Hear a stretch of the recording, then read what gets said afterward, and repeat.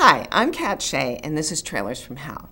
We're looking at a trailer for the Pom Pom Girls, a Crown International teensploitation movie made by my friends Mark and Marilyn Tenser and directed by Joe Ruben.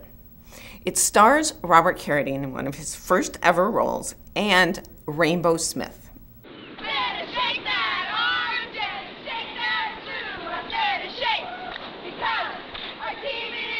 This is the Pom Pom Girls. It stars Robert Carradine in one of his first ever starring roles, and it also stars a girl named Rainbow Smith, and I'll see if I can find her in the trailer. Is that her? That's her. Rainbow is spelled R-A-I-N-B-A-U-X,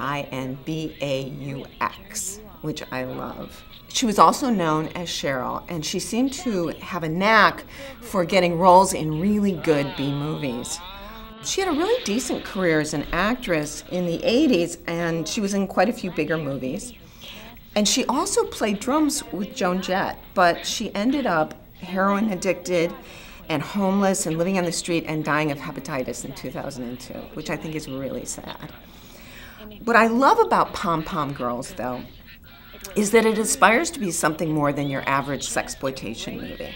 The characters had some depth, and I think you sense sort of an American Graffiti sensibility to it. Mark and Marilyn Tenser were never into depth. They had a formula that brought them success, and they never deviated from it. But once in a while, a filmmaker would come along and manage to transcend the formula and turn out something really good. So I met Joe Ruben back then, and he was actually very rude to me. But I was introduced to him by Mark Tenser, who informed him that I was going to be starring in his next movie, and he didn't know me from Adam.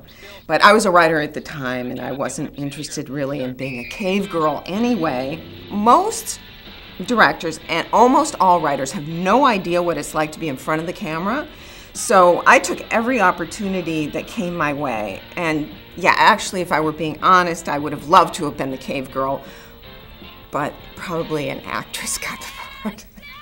Joe didn't have to do the Cave Girl movie either. He got Dreamscape instead.